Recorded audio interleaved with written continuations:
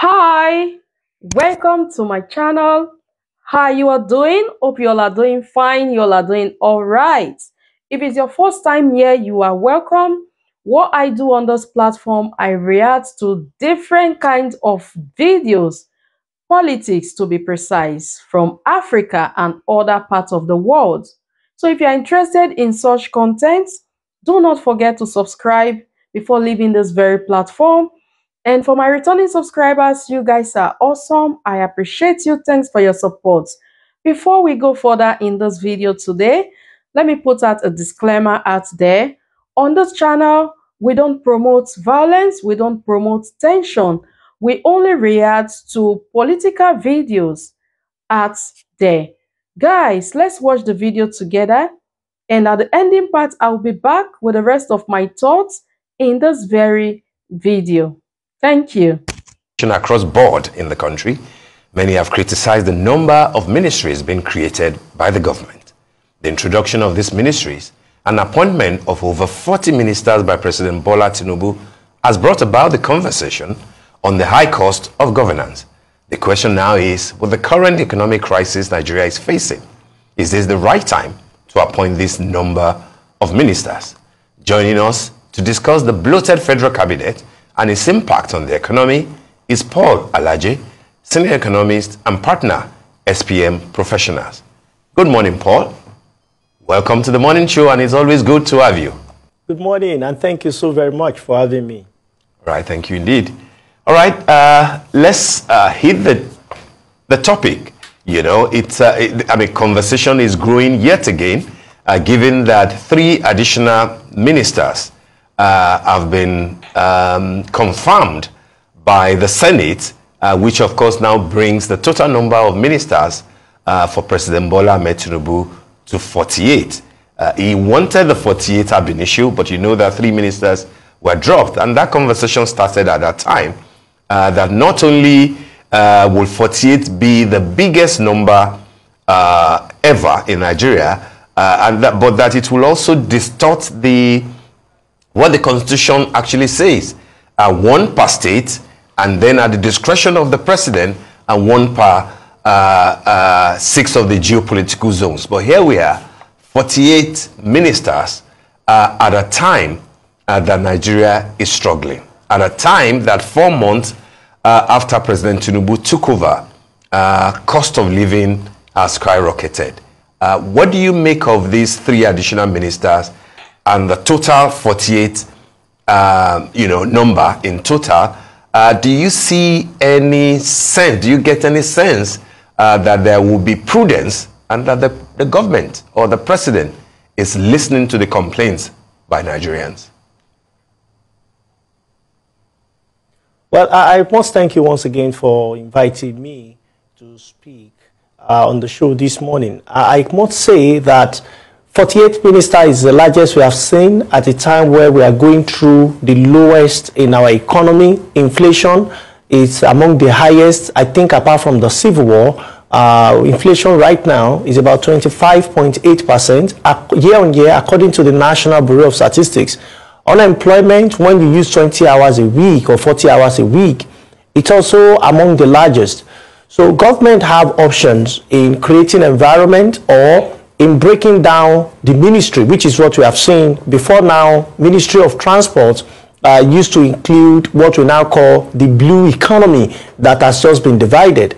So there are 2 sides to this. From what government side is saying, we have tried to create oil away from gas so that we can better manage these 2 commissions, and government can now make more money from dividing them, where the government is also saying that dividing transport, which predominantly now is railways and a few other things, is separating it from the blue ocean economy. And by the way, blue ocean economy have a potential of generating an average of 15 to 20 trillion naira revenue to the federation accounts, and from that federal government can make a lot. So government is making the argument that we are sharing these into 2 so that we can better effectively manage these agencies, among others. And we have also seen that Kaduna State, with the thing that played out with, of course, the former governor of Kaduna State. Now we have seen a former senator replacing that slot. So here is it. 36 is what the Constitution said. Another 6 may be based on the interest of the president, his discretion to bring. But you know, lawyers have also argued one way or the other that the Constitution is not really clear as to what is to be done. So that is the argument on the government side. But on the people side, the people seems to have another argument, because this is the time we should be looking at reducing our costs significantly. Government will gain additional 6 to 8 trillion naira because of 2 policies of flotation and removal of subsidy. But all those money will be coming directly from the pocket of people, because subsidy has been removed, because exchange rate is worse off. So living standard will be tough for many Nigerians or anybody living in Nigeria right now. So life will be very, very tough. So the question is, if government is saying, go and buy a long belt and tighten the belts, make sure that it is really very tight, but government seems to have thrown away a belt by making the government size to be bloated, to increase, and so on and so forth. So all of this will have implication. First on government, because people will start to doubt if government is really sincere as to the interest of their personal economy, if government really wants to make people to become more prosperous. So you can see the argument of government by saying, we're actually for your interest because we want to better manage the ministries. That is why we are dividing them. But people are wondering, even the money you have now, why don't you reduce the number? So, but this is my position. Competitiveness of this ministry. How much in revenue can we generate from this ministry? How much in terms of creation of a positive environment can we have? If we don't, if it is business as usual, I can tell you that rather than lifting people out of poverty, people will suffer more. And money will go more into the pocket of politicians. That is if we don't create an effective structure that government has made the argument on. Already people are paying, because people are paying more virtually for everything. That is why people feel, well, instead of you continue to get more persons to manage ministry and parastatals that is not able to give us substantial amounts to this economy. And we have also seen the slow process that we have witnessed, especially with the federal civil service.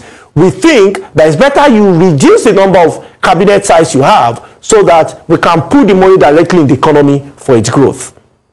Okay, Paul, good to see you as always. I would like to touch base with you on something extremely important, which is the specific ministries that are supposed to be designed to ensure that we will make money out of this government and will help to grow the economy. You look at Ministry of Marine and Blue Economy. That particular ministry, like you said, is going to help to generate. How does a ministry like that generate? Considering the fact that we all know that ministries don't really make money. They don't raise revenue for the country by making profit. They're not profit-making organization. How does it help? The truth is that that ministry, if well managed, I can tell you that we can generate a lot. Let me also reveal that the PMS we pay so much for, I don't think we should, even with the removal of subsidy, with the flotation of exchange rate, if we restructure our port system, one, turnaround time will improve, money generated by the massa among other agencies will significantly improve. And you know, most of this money are actually paid in hard currency. They are paid in US dollars. So if we can manage it, our attention of government is squarely on the ministry, Nigeria will make a lot more than we are doing today. I also think if you go to the ministry as of now, there are no automation. It is still crude. It is still done the traditional way. So if government will improve by bringing up an automation system to that ministry, what we generate in revenue in actual terms will of course be very evident. So there are so many things, so many sub-departments within that ministry that I think that the new minister and his team, we need to really pay critical attention on, because what is lost in that ministry that is not generated, that could have been gotten to government, is not less than 7 trillion naira. That is what is lost. And if you prove that to what the ministry is generating right now, you know that we need to play our game differently. From the Nigerian Port Authority to NIMASA to many other critical agencies of government that are directly involved with the ministry, Nigeria just needs to do business differently. Because the communication, the manner of work, you know, efficiency, based on several research, and I'm talking of research that has been conducted through participant observation. I'm referring to research that have been conducted even by those in academics. I can tell you from the two, we all agree that Nigeria blue ocean economy or marine is not properly managed. It is not properly presented, and I think that government should do something quickly about it instead of putting so much pressure on Nigeria. Because if you do 7 trillion naira more in revenue to government coming from that ministry alone, then I can tell you Nigeria starts a better position in terms of expenditure to put more infrastructure in place to make the economy better. And these are just monies by rearranging the port, by looking at new windows, by harmonizing some decisions, which of course is not being taken today. Okay, so Paul, I can understand the issue of the ports. There is definitely going to be money that will be made if we can just optimize the services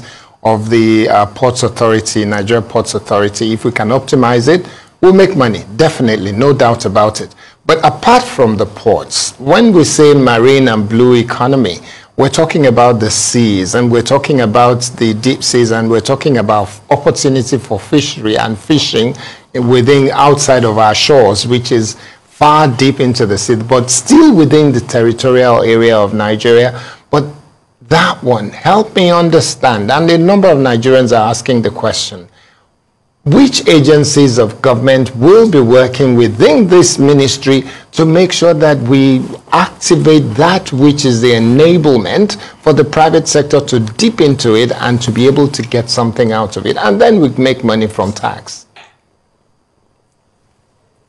Well, I have a whole document. Luckily, I have it here with me. I'll just mention a few things that I think we can do that is, of course, research-based. Port tariff and dues, what we are charging currently, I think we need to do a few things about it. Some needs to be reviewed, but I wouldn't say whether it is upward or downward so that I don't mislead people. Then custom adjustment duty at the port. We also have licenses and permits. We have marine services. We have offshore oil and gas exploration. I'm just giving you bullet point. As we speak, can we even build our own ship? And it may not be that large. Then rearrangement of port authority, we have marine transportation, we have, you know, fishery, as you mentioned, and so many other things. And one of the things that is key to making this revenue happen is, number one, the act review. We need to review the acts, and we also need to make new policies, because this is a very important, strategic, and technical area of our economic life that I think we need to do something about. I also want to advise the incumbent administration and the sitting minister to please conduct an audit. It's very important to conduct an audit on the ports and also all the agencies of government, and I'm sure many people will thank me later if this audit is conducted. So there are quite a number of things from what I've mentioned, and a whole lot here. This document can also be made available to those in authority at no cost, so that they can look at it and also improve the revenues that is coming to Nigeria from our port. I also must say that we need to do something very quickly by making other ports very active, because this will really help us this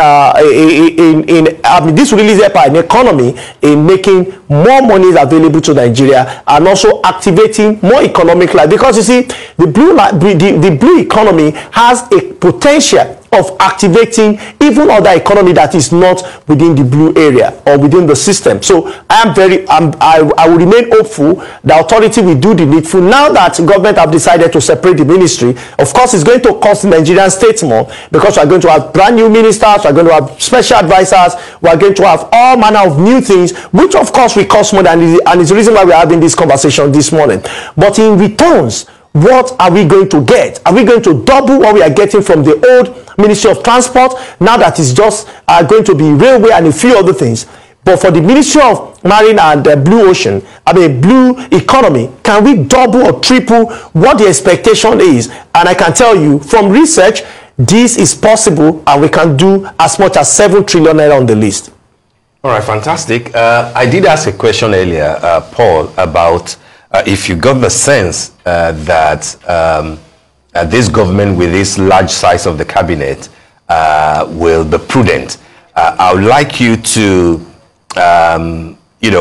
tailor your answer to the second part of the question, which is when we say that maybe the interest of the president is to ensure that certain ministers properly oversee a certain department. Wouldn't that be considered as a Nigerian thing? And which will be surprising given the fact that at least it's been confirmed that our president, of course, studied abroad. He's a Chicago boy, like many, of his cabinet members who also, studied abroad. But in the US, where the president has studied, only 15 secretaries, as you are aware, are there with 10 others in cabinet, plus the vice president. I'll give you a quick rundown of the other world economies. UK, has only 22 secretaries as we know them to be. Canada has 39, 5 additional ones by the current Prime Minister Trudeau. Germany, the biggest economy in Europe, only 16 ministers. South Africa reduced its own, Ramaphosa reduced its own from 36 to 28. Egypt, which is not doing too badly, in Africa, 32 full ministers. And of course, India, which is 4 or 5 times our size in terms of population and by far a bigger economy, has only 29 cabinet ministers, even though there are 47 other junior ministers given the size of the country. And therefore, where did we get, the logic of we need 48 ministers for people to be effective? America, where President Tinubu studied, has only 15. Where did we get our own logic from, Paul? Our constitution has exposed us. It exposed us to the extent that instead of us to be a united nation, it has a united country. It has exposed us to the point that it has mandated or stipulated that we must have 1 minister per state. If we have just 5 ministers, they can run this country. Look at before the 1966 coup. How many ministers or ministry do we really have? And was Nigeria better managed then than we are managing it now? The answer is yes. And what was the output? What was the influence? What was the performance? And what is it now? When you mention Nigeria among Committee of Nations, what came to mind in the 60s and what is coming to mind now? It's something different entirely. It is not by putting a lot of salt that make the soup to sweet. Putting too much salt can actually damage the whole pot of soup. You can't say because you want to cook a cup of rice, you must get a cup of salt. A little is enough. The question should be, are the people competent? Do they have character? But Constitution has stated that we must have 36. So whether the people are competent or not is a different kettle of fish.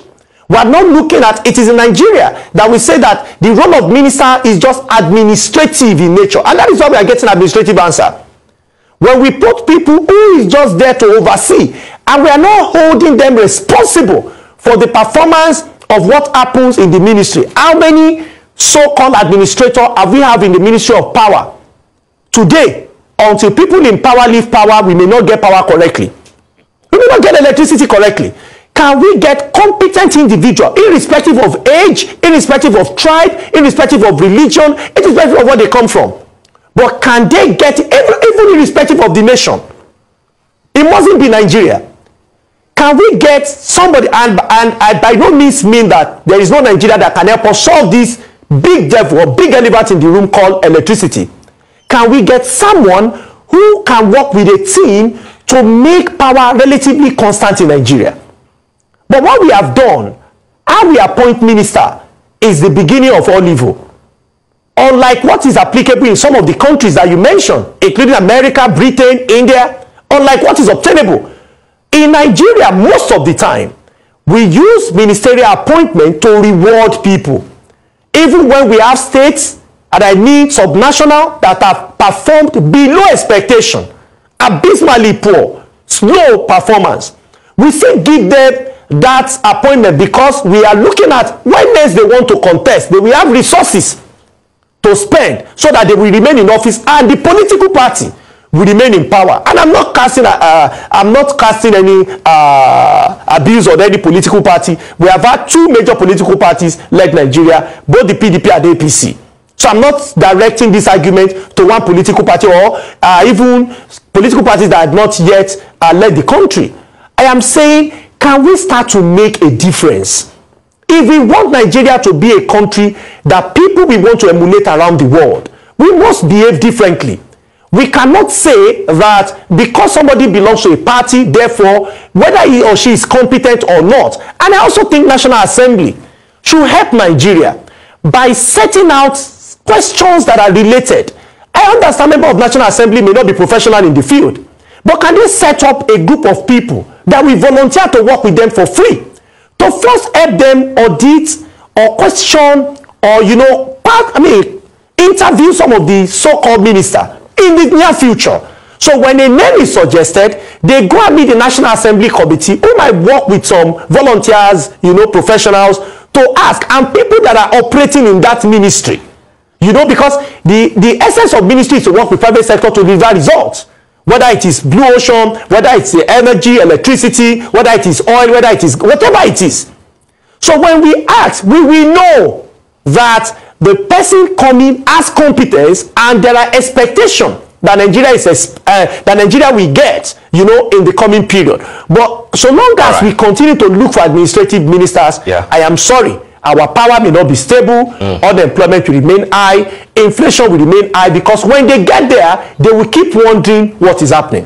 All right, Paul, very quickly before we let you go, just a quick one. I know that you've spoken at length about the marine and the blue economy, but I want to bring in quickly, an area that, of course, is always of interest to me, the creative economy and the tourism, ministries.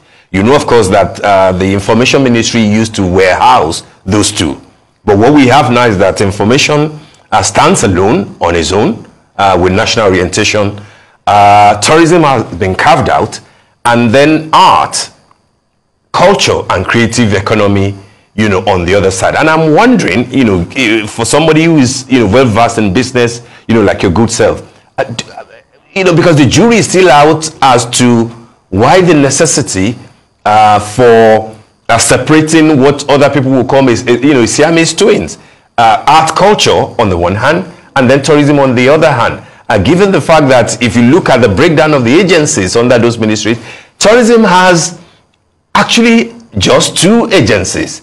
So much so that they now have to bring one from arts and culture, the National Gallery of Art, which is an art agency, to add to tourism. And I'm saying that if the president was thinking that, I want tourism to stand alone so that I can deliver with just two agencies, would it not have been better if the creative content of it, is together with the showy, people's side of art, culture, and creative economy, which is tourism? Will it not have been better if we had the two together and then give it the sort of necessary push that other countries of the world are giving it? What are your thoughts on creative economy and tourism? Well, I agree 100% with you. I've also looked at that agency, and I can tell you that I agree 100% with you. I think we should have had some measure of some sort with those two agencies. But please, there is something really important that I must say. One of the ways we can get, because when you're in media, it's important to give advice to those that will listen and make so much for the country. One of the things Nigeria that is prevailing our nation now is scarcity of FX, both at official, especially at official window. But what can we do, especially with these two ministries of conversation, art and tourism?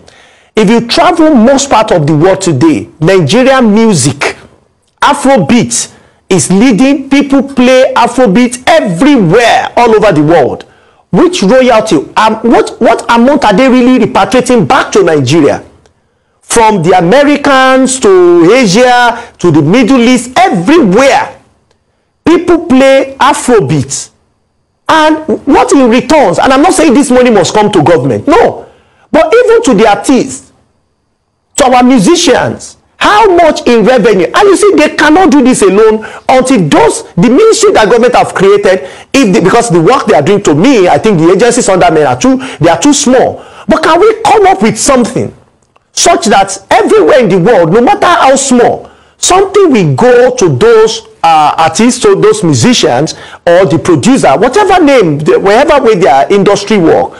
And when the money is coming to Nigeria, is coming in hard currency, that will have impact in our foreign reserve. And you can have self-belief. The size of that industry, even though because we have not optimized it, that is why it's looking small, is huge. And it will take a significant part of what we have in oil and gas. It might not be the same thing, but if we can develop it properly, I think we'll do something. And I can tell you one government that have done, a country that have done really well. When you look at technology, Indian government did not pay attention.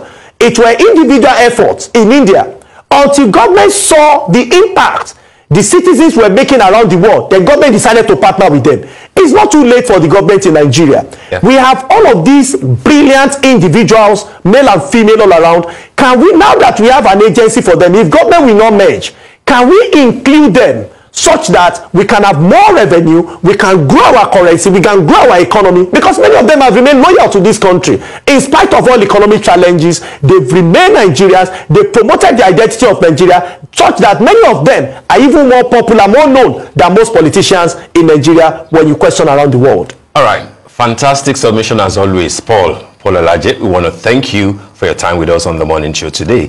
Thank you very much indeed. Welcome back, guys. You've seen the video for yourself. Let me know what you think on the comment section below. Let's interact together on the comment section what we think about this very video we just watched. Guys, I really can't explain what is happening in Africa. A lot is going on, especially when it comes to politics. The politicians are indeed playing politics. Lots of citizens of Africa, different African countries, are not happy with what is going on presently. But just let me know what your thoughts are on the comment section. I'll see you in my next update. Have a warm regards. Bye-bye. Bye.